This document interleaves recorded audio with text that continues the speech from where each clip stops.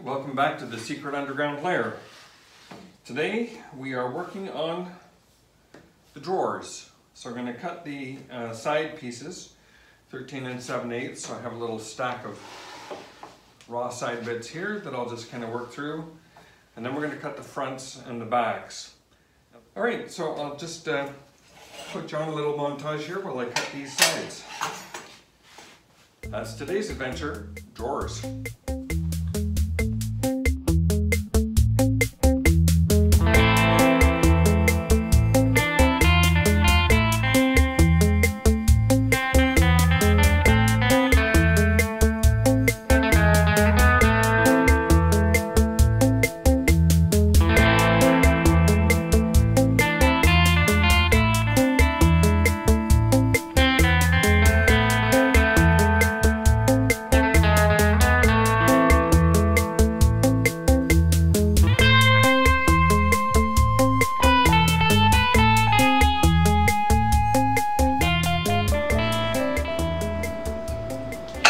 Okay, there's our left drawer.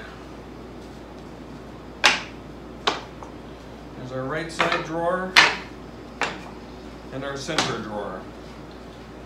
And I have labeled, me being a little OCD here, I've labeled every piece what it's going to be. Center back, center front, center side, left drawer back, left drawer front, etc., etc. So I'm just going to set these pieces off to the side for the time being. And I'm going to use some of these cutoffs. I'm going to use these cutoffs and make some test fits on the dados. So hopefully we'll just need one pair and we'll get it down perfect.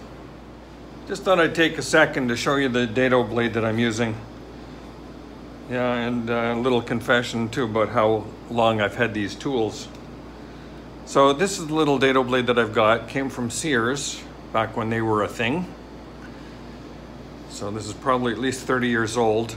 I have another dado blade that's a 10-inch blade that I use from time to time, but I do like this one because it's got a fairly simple way to make an adjustment. So you can see here there are a number of, on the black surface, a number of indicators for the size of the blade, or size that we're going to take out of the stack. And simply by twisting this dial, you can adjust it to a different width. So I'm going to set this to be at a 1/2 inch, and what I have observed in the past is that when set to 1/2 inch, well, no, I can't find my 1/2 inch mark. Problem, getting old, you can't read it. There we are, okay. A little easier to see them on this side. I think I brushed them off at one point. So I'm going to set it to 1/2 inch, and what I have observed is when it's set to 1/2 inch, it is exactly 1/2 inch. And that represents a fit that's a little too snug for a dado, like a finger joint in particular. So I am moving the dado blade just a little beyond that 1/2 inch mark, and I don't know if you can see that very well. So you can see the 1/2 inch mark here, and I'm moving the dado stack to be just a little bit beyond that to give a smoother fit for a glue joint. So put that on, and then we'll do some test fits with the material that I've got here on the saw. All right, we're ready to make these dado cuts, so I'm going to just do 2 pieces, a mating pair.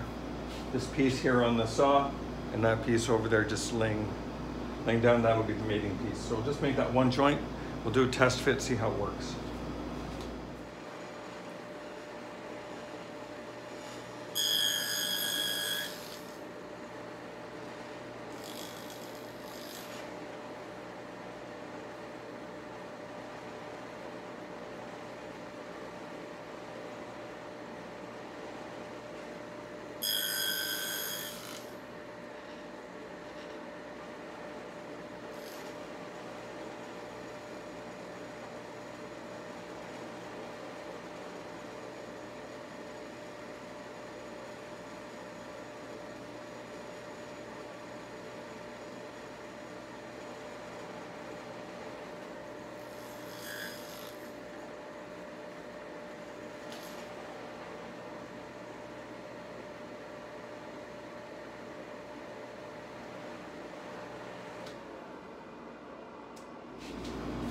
So a small problem right out of the gate, what I just realized is that the little tongue here that I've got is 3/4 of an inch thick, and it should be 1/2 inch. So I'm going to take that out, get them down to size, and then we'll come right back.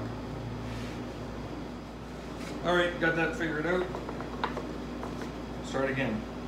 This side will be moot.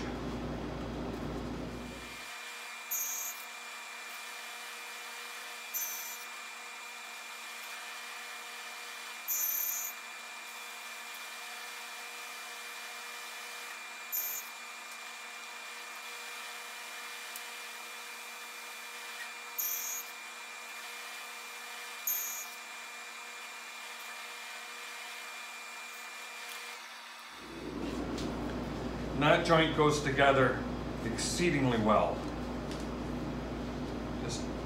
It's a not a loose fit, it's just snug enough. And we've got the pieces just sitting proud, ever so slightly. Bring in for a closer look. So you can see our pieces are just slightly proud. That's perfect. That's probably about a 32nd of an inch, which would account for the 1/16 of an inch that we cut them oversized. So that will be perfect. Also, just a note that on this edge, we are flush. Just wonderful. Okay, so I'm going to take the actual drawer components and do a lot of dadoing. Cue the montage. Before I go doing all these dados, I have made an observation. Looking at the piece that I cut here, you can see that I have a little bit of tear out here and a little bit of tear out here, and here even more. And the reason for that tear out is this hole here. So this hole here was cut when we were doing a 3/4 inch tenon. So that leaves an 1/8 of an inch or a 1/4 of an inch gap between the top of that hole and the top of the surface of the dado that we're trying to cut. And the blade then has an opportunity with nothing behind it to rip away a little bit up to that 1/4 inch mark. So that's what that tear out there is all about. So I'm going to make a new little backer board just from one of our offcuts here. That'll be exactly the height of the dado, and that'll eliminate the tear out.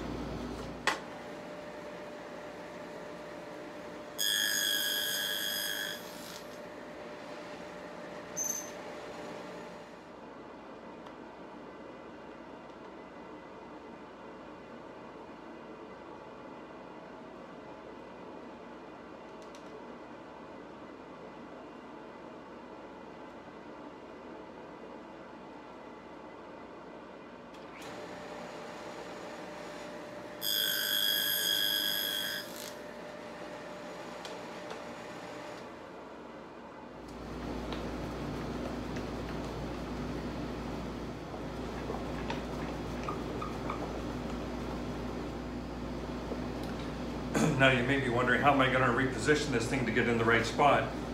The answer is quite simple. I have backer here. Placing that on there, screwing that in, we're in exactly the right spot. So I'm just going to drill 2 holes, countersink, and put these screws back in, and we're all set to go. So I'm going to put a hole with the countersink here and here. It is amazing how much of a making of a piece of furniture is actually tooling, making tools and jigs.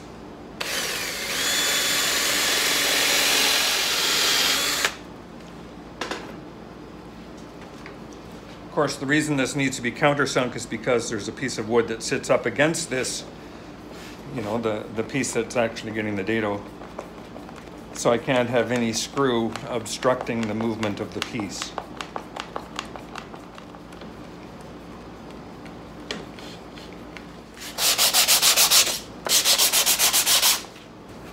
And we're good. That's a perfect 1/2 inch there, so we're not going to get any tear out like we were getting with the old piece. The old piece being here. So the difference there of 1/4 of an inch results in a lot of tear out. Now gone. Okay, set you back up and away we go with the dados.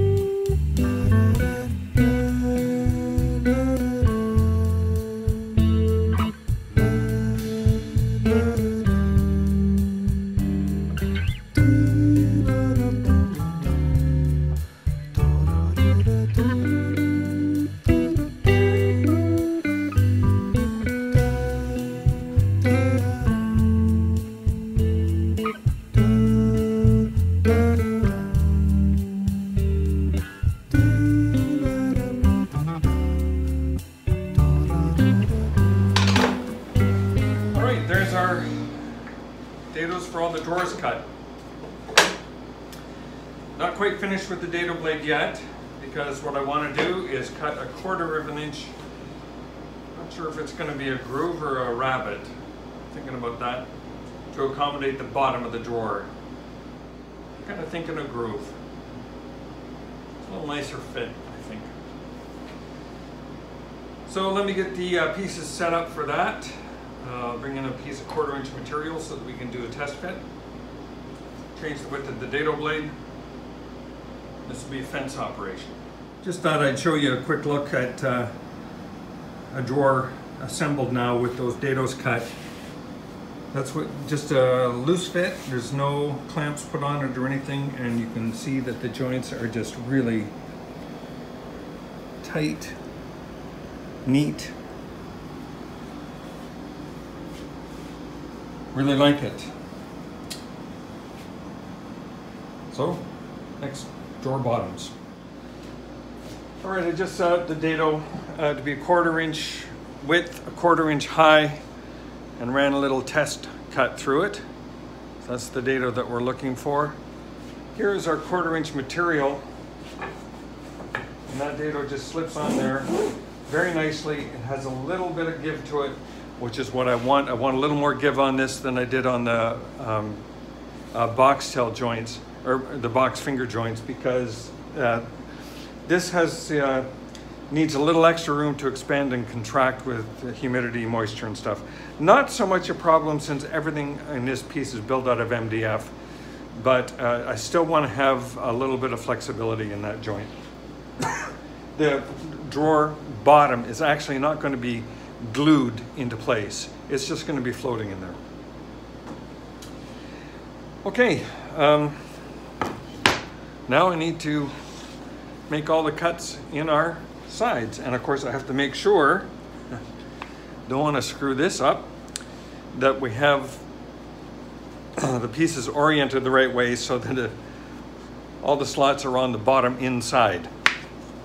So I'm going to take a minute, think about that carefully, and then mark everything out. Back in a second. So I figured the best way to make sure that I get everything marked on the right, in the right spot to cut that dado is just assemble them. So they're just, drawers are just loosely fit together. But now I can just take a pencil and mark the edge where I want that dado. This is the bottom inside. Just a loose mark, but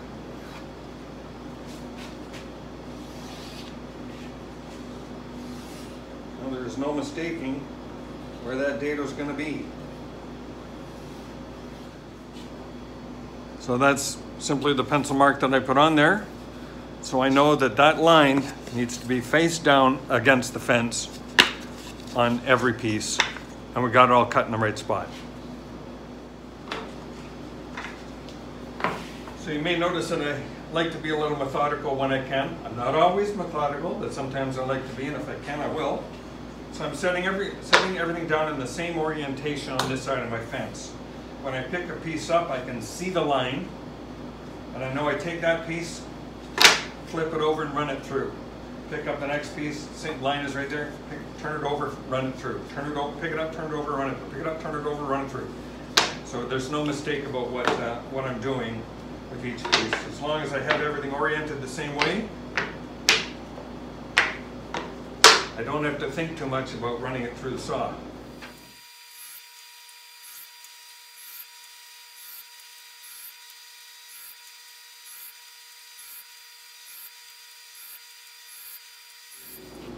There we are, a dado cut in every piece. I'm just going to take some sandpaper and just get rid of the any tear out or roughness associated with that.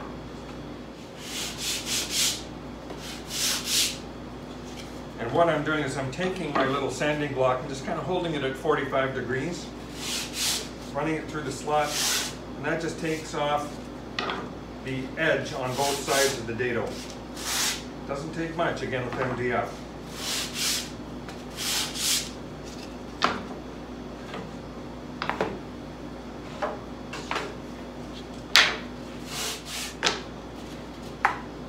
Done. Now we'll get the drawer bottoms cut to size. Again, the center is going to be a 1/16 of an inch bigger than the two side ones, but just keep that in mind. So I'm cutting this 1/4 inch stock. It's a 2 foot by 4 foot piece into two 11-inch strips. Then we'll cut it down into the final dimension when it's a little smaller and easier to manage.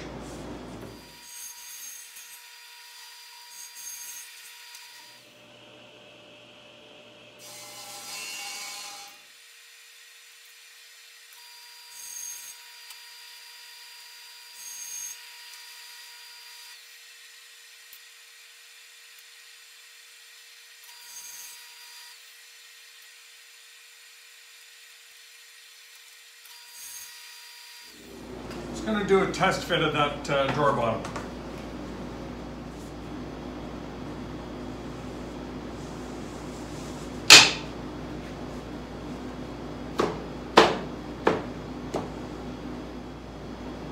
I can take a 1/16 off the length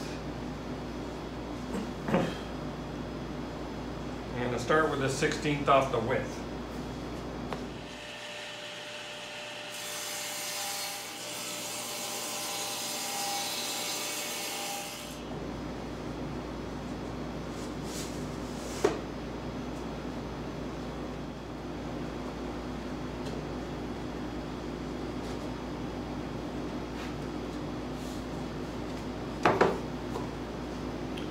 There's the drawer. Just get the bottom drawers, the bottoms for the other two drawers. This will probably be a similar process where I'm just going to go bit by bit to get an exact fit. I'll bring you back when I have them ready. And there are the 3 drawers, all set to go, ready for glue up. But for now, time for a bite of lunch. Come back and get these glued together.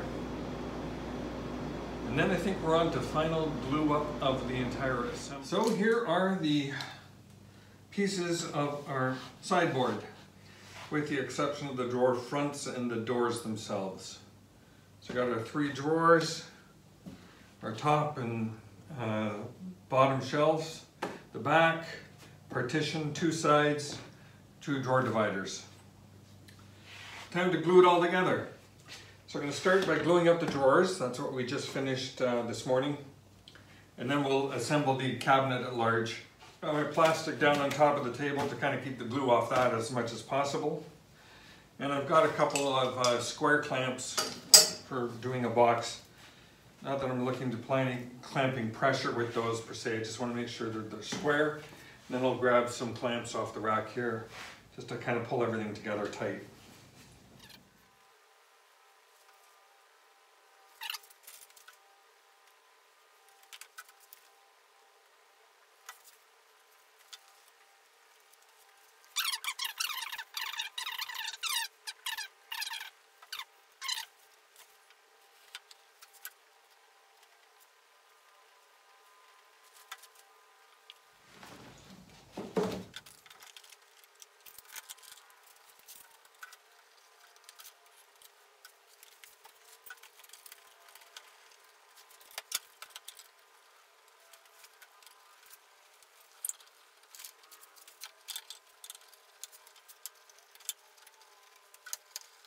Okay, I'm going to set that to the side for a couple minutes.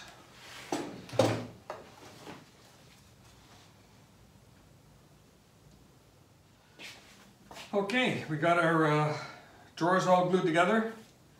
Now let's move on to the major cabinet.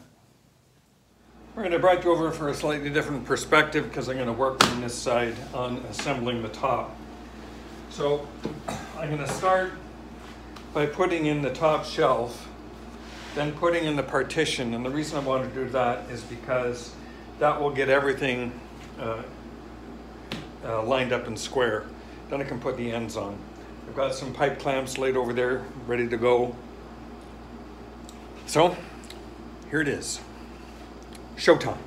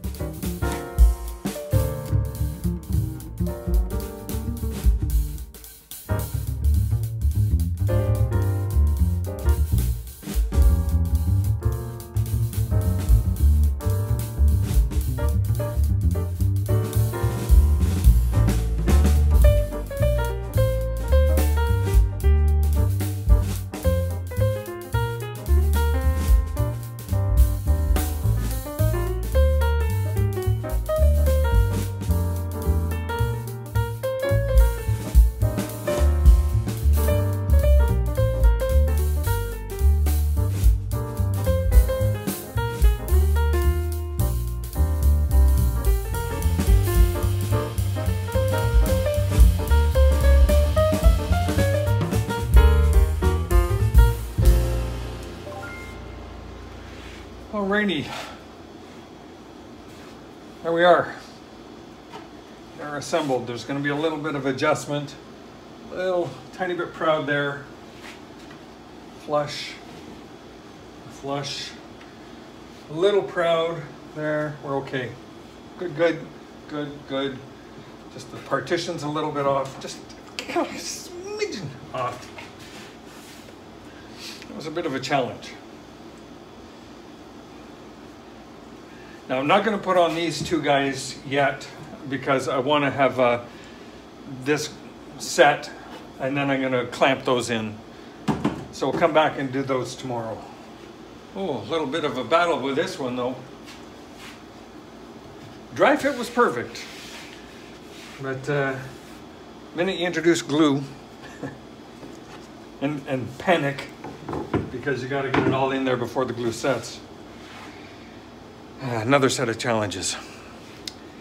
Anyway, there we are. Pieces all clamped up, glued. The drawers are now ready to go.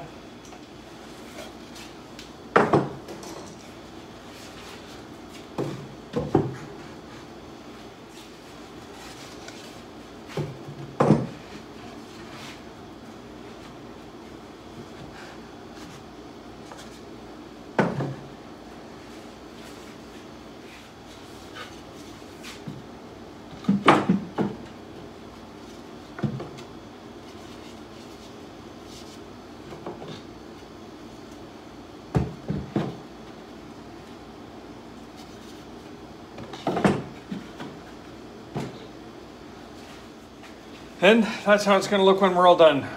Drawers in. By and large, that's how we're going to go. Thanks very much for watching, everyone. Please like and subscribe, and I'll see you on the next video.